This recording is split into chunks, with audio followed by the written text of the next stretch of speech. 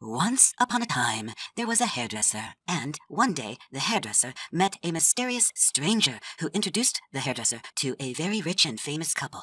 The wife of the rich famous couple was totally bummed out, so the hairdresser worked his magic on her and turned her into a total babe, a glamorous, bodacious trophy wife. Both of the rich famous couple were like super duper thankful, so they showered the hairdresser with oodles of money, presents, and took the hairdresser to fabu parties and gnarly vacations. But things got scary for the hairdresser when the hairdresser found out that the mysterious stranger worked for gangsters.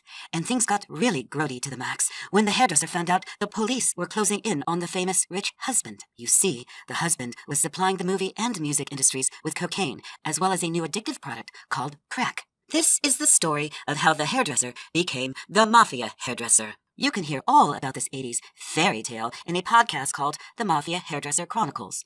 Listen, stream, and download on your favorite podcast app.